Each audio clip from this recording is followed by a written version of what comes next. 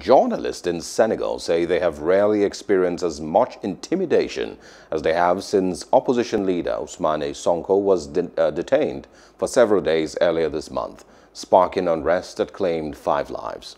Media rights groups have accused the government of clamping down on the press to quash the protests.